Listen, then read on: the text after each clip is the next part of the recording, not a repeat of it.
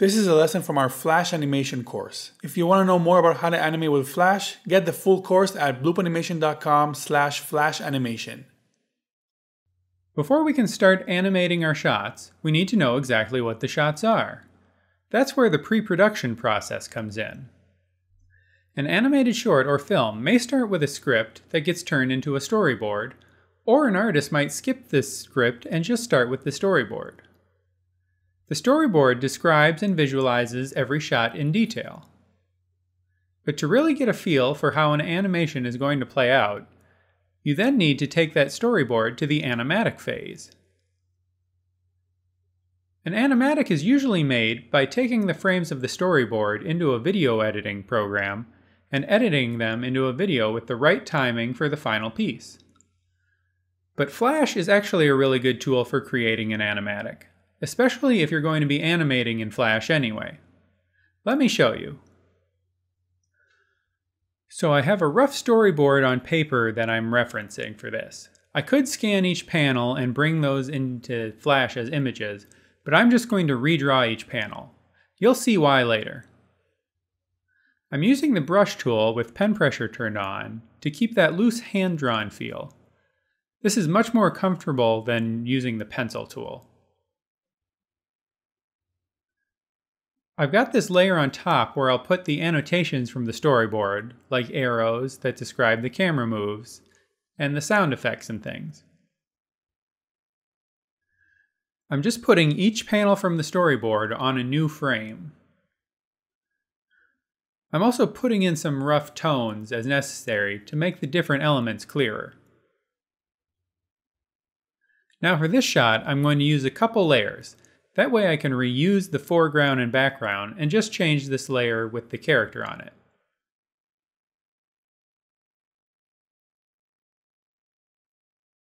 So to fill in these tones, I'm using a combination of the paint bucket tool and the brush tool with the brush mode set to paint behind. That lets me paint in the color behind the black lines that I already drew. And here, this shot is basically the same as the one from earlier, so I'm just going to hold the Alt key and drag that frame to copy it. I'm just going to keep going like this for the rest of the storyboard, adding each panel to a new frame. Okay, so I've got all the panels from my board in. So if we flip through these panels, we can see we've got a fun little action sequence here. We're in a volcanic landscape where this Valkyrie is hunting a dragon. She slides down the side of this mountain and runs toward the dragon's hole, then jumps up and cuts its head off. Thud. The next step is to get the timing right. We want to make sure each frame lasts for the correct amount of time. To do that, we just need to select and drag the frames. So we just keep dragging everything out, checking the frames as we go. We're just trying to get a very rough idea of the timing right now. We're going to constantly be refining this timing throughout the process. So we've got our rough timing in here. What's our next step? Well, we've got a bunch of frames like these where the annotation layer indicates that there's a camera move. What we can do is just use what we know about tweens to put in those camera moves right now. So this annotation layer is going to be my guide for making my camera moves, but eventually I'm going to want to hide it. To do that, I'm going to set up a guide layer. I'm just going to create a new layer and then name it Guide. Then I'm going to right-click on it and set it to guide mode. When a layer is a guide, anything that you put on that layer will not be included when you export or preview your movie. So this way, when I'm ready, I can just drag my annotations into that layer, and then I can still reference them, but they won't be included when I preview. So to start doing our camera moves, the first thing we need to do is turn our drawings into symbols. I'm going to make each layer its own symbol because that will give me more flexibility later. I'm going to make a symbol for my annotations here. I'm going to name my symbols after the shot they're in. And I'm also going to create folders to sort them by shot number. And then I'm going to make a symbol out of the drawing itself. And I'll make sure to put that in the same folder as the other one. Once I've got my symbols, they're already in place on the first frames. So then I'm going to use Shift-click to select those frames. And then I'm going to hold the Alt key and drag those frames to the end of this shot. And then I'm going to right-click to add a tween. I'm going to use classic tweens just because they're easy to set up. Then I go to the end frame, and I can use my annotation as a guide for how much I need to scale these symbols. So once I've got my end positions scaled, I can move the annotations onto the guide layer and hide it.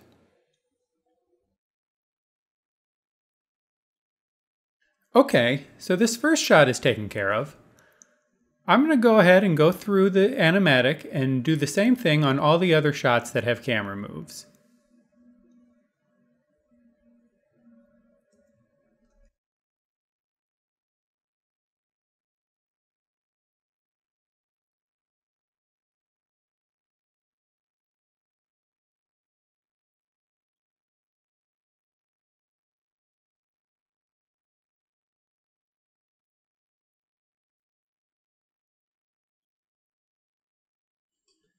Okay, that's everything. Let's have a look. So I've also lengthened these shots now that they have the camera moves in there. That's one of the things I was talking about when I said we were going to be constantly adjusting our timing. Camera moves are more interesting than still shots, so you're going to tend to perceive them as not being as long. With still shots, if it's there for any length of time, you'll get bored with it very quickly and think it's taking forever. That's why it's good to get these camera moves in there, because it's going to be vital to getting your actual timing. You can see how much those camera moves make a big difference in making this feel like it's a real animation. So camera moves are great, but there's even more we can add in. Let's take a look at some more tricks we can do with this animatic.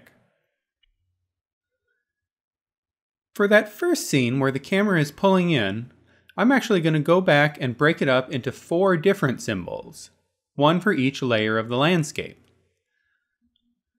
Then, if I tween those layers at different rates, we get the effect of a multi-plane parallaxing camera.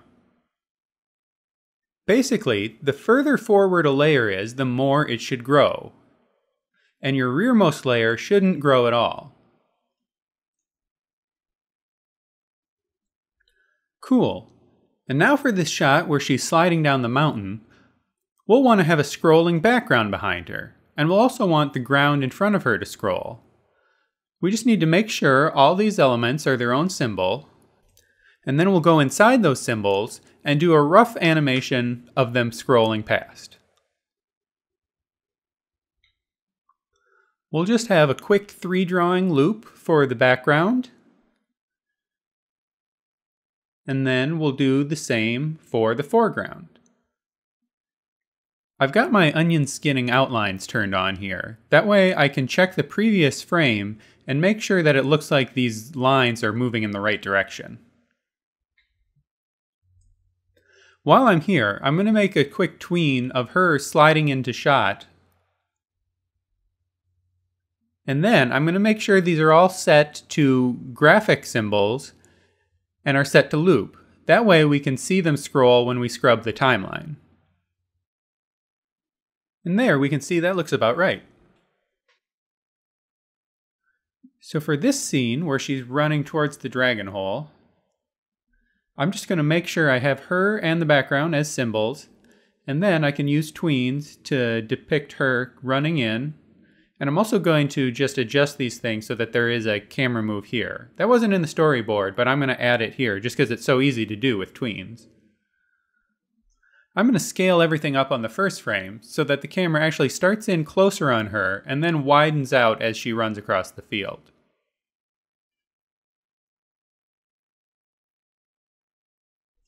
And now, for this section where the dragon's head falls into frame, I really want to make sure to sell the impact of that landing. So I'm just going to go ahead and use a series of tweens to animate this head falling in and then bouncing. This is an important moment in the short, and I want to make sure to sell it even in the animatic. So it falls in, goes back and forth a little, and then I just adjust my eases to make sure it looks like it's bouncing and not like writhing or something. It's a pretty quick bounce, but the ease is still important to sell it. Okay, I think this is going to look pretty good. So I've gone through and applied these techniques throughout the animatic. Now as a final touch, I'm going to add a fade in at the beginning. To do that, I'm going to make a black rectangle with the rectangle tool, and then I'm going to use a shape tween to tween its opacity down to 0. I'm going to have to play around to get the length right. And then I'm probably also going to have to extend this initial shot now that there's a fade in over top of it. Then I'm going to copy that and paste it at the end, and then reverse the frames to get a fade out.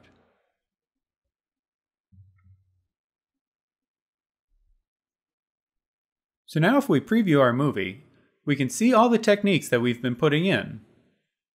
This much better communicates the feel we're going for in the final piece. What's great about doing our animatic in Flash is that all these techniques we've been using directly reflect how the animators will build the final shots. This gives you a good idea of the complexity of your animation right away. Now we could keep going and make this even more elaborate and detailed, but what we really need at this stage is sound.